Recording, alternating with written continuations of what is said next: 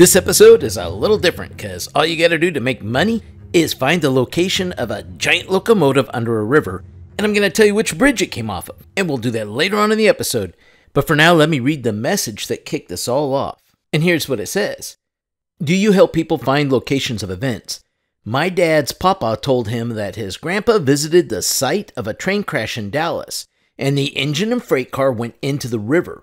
The river has to be strong enough to sweep a train downstream with powerful currents. He and two friends watched men pull the freight car out of the river with cables pulled by men and horses, but they could not save the engine. He said they found a dead man down the river. Also, as they were pulling the freight car up, it almost fell over on its side, and from the opposite bank, they watched canvas bags, crates, and they are positive they saw a strongbox fall out and sweep downstream. No one attempted to save any of it. Months later, they found one of the bags, but it had nothing in it except a bunch of waterlogged letters. They spent their days dreaming of the strongbox and its riches. I would like to visit this site someday. There are no rivers like this that I can find in Dallas. I have checked them all. I'm starting to believe this is just a tale. Could you share with us anything that you find? Thank you. Please don't share my name. Well, you're in luck. I believe I have a perfect match for what you're describing. Plus, one person is willing to spend $1 million to pull up the engine and restore it. So if you go out there and you pinpoint the exact location of this train, it will fetch you a handsome reward, I'm pretty sure. But let's jump into the history of this all and what happened. In the early 1870s, Manchester Locomotive Works of New Hampshire produced a top-of-the-line locomotive, engine 642. And it was still in service up to 1885 and was operated by lineman Stacy Roach. Roach had to make a run from Fort Worth to the city of Texarkana. North Texas had been bombarded with torrential rain for days, but the train needed to keep on schedule due to railroad strikes, and things were starting to get behind. On Sunday, March 15th, 1885, engine 642 connected to the 304 run, which consisted of a mail car, followed by a baggage car, then a smoker car, a ladies' car, and it ended with a sleeper car. Yes, ladies did have their own separate car for breastfeeding and other issues. The man who stoked the engine with fuel to keep it running was John G. Hayback, who married Roach's sister, Carrie. The rain continued to drown the land with barrels of water falling from the sky. But the brother-in-laws steamed up the engine, and they departed on time just before 7 a.m. in the morning. No reports had came out of any dangers, so they were cleared to travel. However, they only chugged along at 12 miles per hour due to the inability to see through the heavy rain. They couldn't see down the tracks for danger, so they slowly navigated their way towards Texarkana.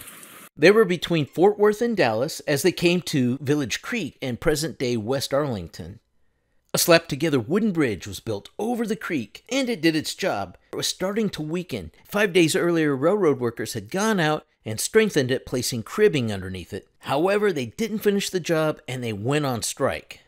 The men who were supposed to report the danger of the bridge were also on strike, and no train should dare to cross this bridge.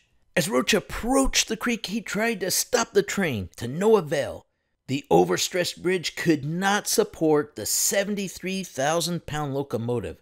As it crept on top of the bridge at a slow pace, the bridge creaked and cracked and groaned till it fell apart.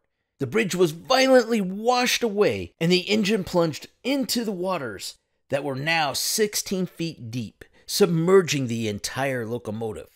The current was so strong that it started pulling that 73,000-pound beast down the creek. Then the mail car went in, and this is what I believe your great-great-grandfather called the freight car.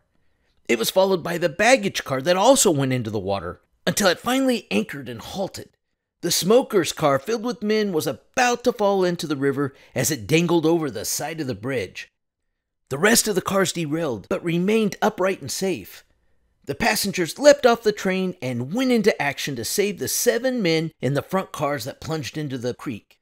Through their heroic efforts, they pulled everyone to safety except Roach and Haybeck, who were in the front engine.